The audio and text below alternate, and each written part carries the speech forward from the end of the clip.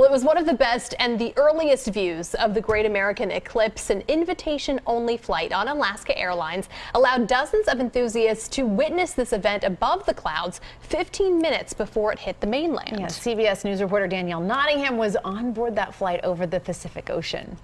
Should be entering the totality momentarily. At 40,000 feet, it was a view like no other. Final alignment maneuver. NASA astronaut Dr. Michael Barrett was one of the lucky eclipse chasers with a seat next to the sun.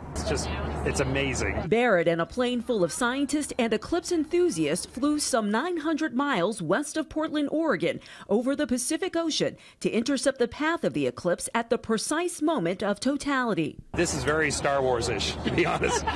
This is like a tactical space mission. Look at the elliptical shadow. Joe Rayo has been chasing the moon's shadow for decades. This was his 12th eclipse. It never gets old. You never see these colors. You never see this dramatic change in the skylight. Planes can't keep up with the speed of the moon's shadow to follow the complete path of the eclipse, but this flight delivered 1 minute and 43 seconds of totality for everyone on board. Jasmine Shepard and her brother Joseph won a contest to snag 2 seats. What did you think of totality? Breathtaking. I'm at a loss for words. How does this compare to space?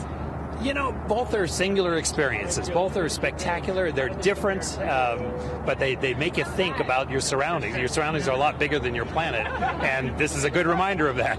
And these passengers are celebrating a spectacular view of a once-in-a-lifetime celestial show.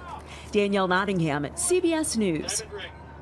That is really neat. So you may want to just hold on to those eclipse glasses. It's a good call because our next eclipse is just 7 years away.